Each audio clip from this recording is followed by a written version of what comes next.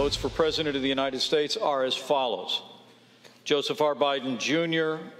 of the state of Delaware has received 306 votes.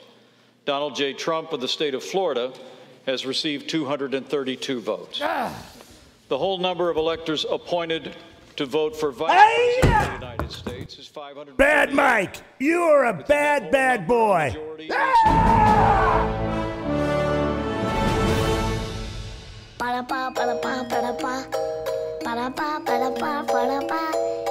Jimmy Kimmel Live. This is ridiculous. Back at home. Greetings, my fellow Americans, or at least what's left of us. I'm Jimmy. Thanks for watching. Thank you for joining us after the aftermath of the mess our president and his army of imbeciles made of our country. Yesterday was a day we'll probably never forget. We saw Confederate flags being waved in the chamber of the Senate. Pipe bombs were found near the Capitol building, Molotov cocktails too. The maggots were urinating in the offices of Congress. The kind of behavior that wouldn't be tolerated at a gathering of the Juggalos went on at the direction of our con artist in chief. Congress reconvened last night. They stayed up late to officially certify Joe Biden as our next president, despite objections from a number of despicables in the House and Senate who are still hitching their sad little wagons to Donald Trump. Now, I've been watching the news, and these experts keep saying history will not look back kindly on the politicians who continue with this charade, as if those people care about history. Those people don't even care about climate change. At this rate, we'll be lucky if we even have a history for them to be ashamed of. I've heard a lot of people say a lot over the last 36 hours, but none of them summed this whole thing up better than this unidentified gentleman in Washington who had some very wise words from his stoop. Get the out of town! Treasonous pieces of Give that guy a cabinet position, will you? Last night marked the end of the longtime romance between Donald Trump and his golden Graham Lindsey, who used his time before the Senate last night to issue a very public breakup. I cannot convince people, certain groups, by my words, but I will tell you by my actions that maybe I, above all others in this body, need to say this. Joe Biden and Kamala Harris are lawfully elected and will become the president and the vice president of the United States on January the 20th. Lindsey Graham said he and Trump had a hell of a journey, but enough is enough, and he decided not to give him the final rose. That was something to watch. I want to commend Senator Graham for this courageous act 2 weeks after he called to try to get the Georgia Secretary of State to change the election results. Now he's appalled. But heroes come in many forms, folks. Last night was Donald Trump's worst nightmare. The vice poodle is off the leash. I would hate to have been Mike Pence's juice box last night. The VP is PO'd. One of his longtime pals in the Senate, Senator Jim Inhofe, said he's never seen Pence as mad as he was yesterday. They say Mike Pence hasn't been this angry since the night they picked Footloose as the in-flight movie on Air Force Two.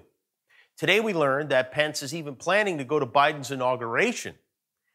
Of course he's planning to go to Biden's inauguration. It's one last chance to do what he does best, sit there and stare at the back of a president's head.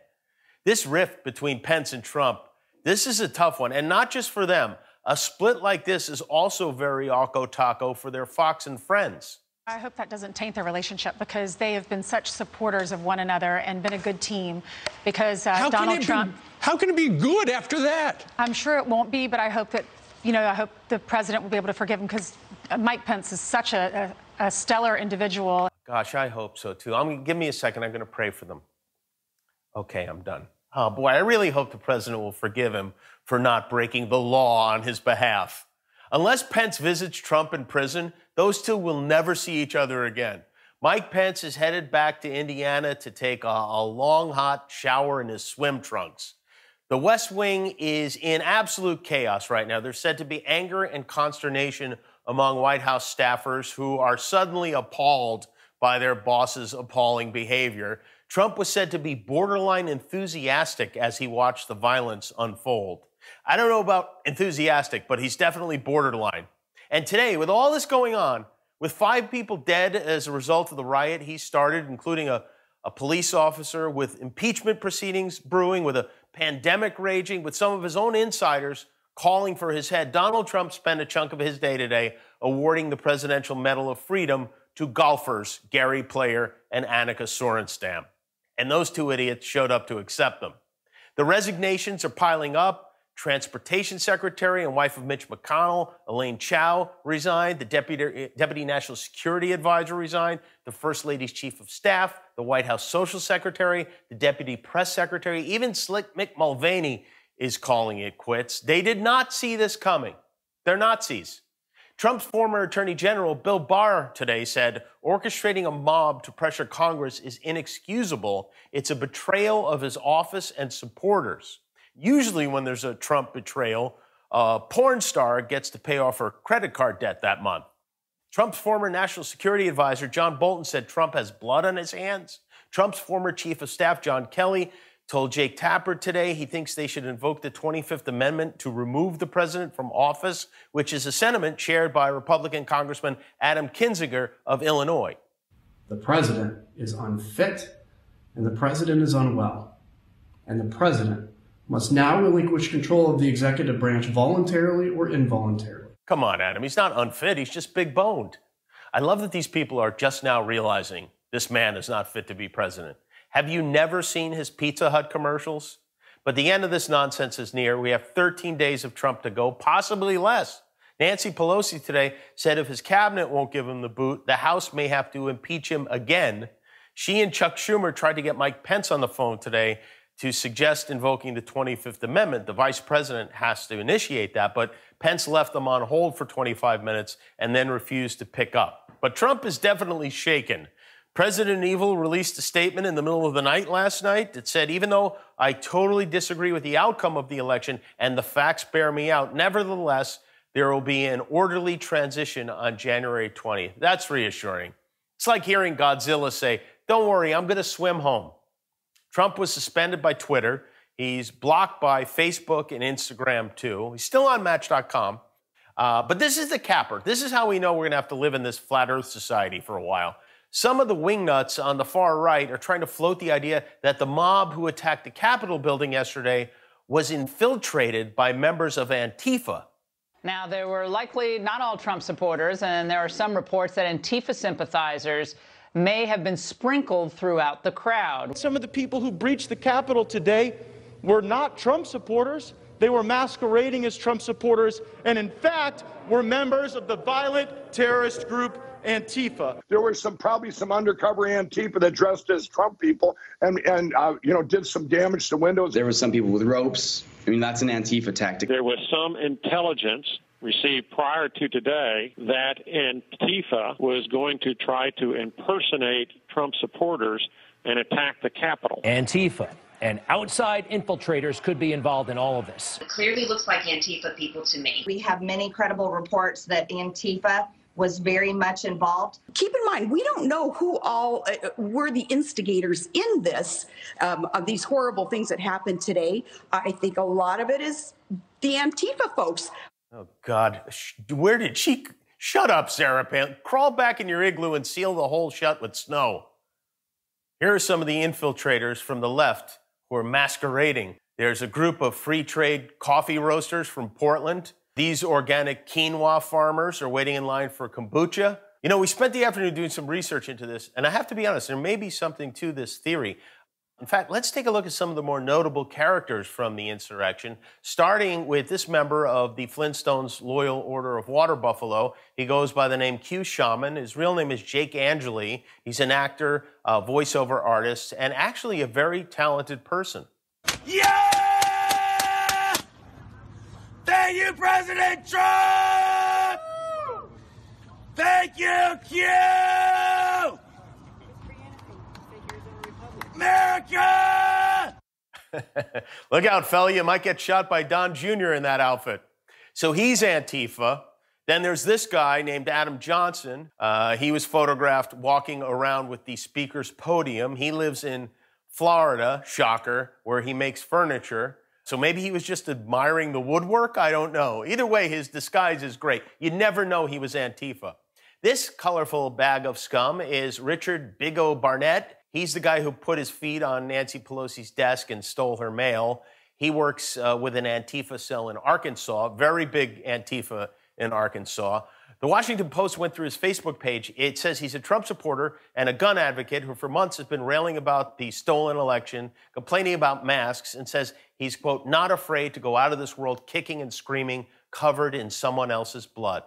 Well, that is a hell of a Tinder profile. Big O identified himself to a New York Times reporter and proudly showed off what he stole from Pelosi's desk. I left her a note on her desk. It says, Nancy Big O is here, you bitch. Total Black Lives Matter type. Then there's this dude, codenamed Baked Alaska, who broke into a Senate office and then didn't know what to do, so he pretended to talk on the phone. The New York Post has identified him as a well-known white nationalist named Tim Giannet. Tim was bright enough to live stream his crime. America first! America first! America first! America first! Let's arrest you first and then America second. Then we have this evil genius who looks like a 9-year-old trying to buy beer.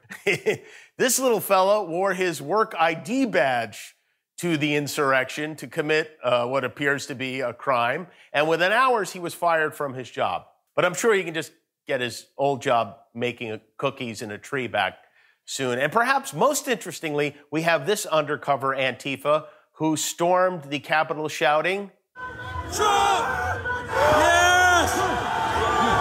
We're going in. Derek Evans is in the Capitol. It's good to identify yourself during something like that. He is a Trump loyalist, seen here last month being sworn in as a newly elected member of West Virginia's House of Delegates. So congratulations, Derek. Looks like you succeeded in overturning an election after all. Your own. So there they are, MAGA Antifa. What are the odds he pardons these animals before he goes out?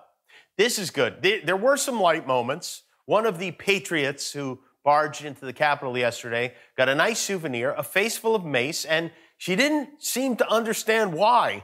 And what happened? You were trying to go inside the Capitol? Yeah, I made it like a foot inside, and they pushed me out, and they maced me. What's your name? Where are you from? My name is Elizabeth. I'm from Knoxville, Tennessee. And why did you want to go in? We're storming the Capitol. It's a revolution. Yeah, come on, dude. It's a revolution. I like that she wore her piano scarf to the revolution.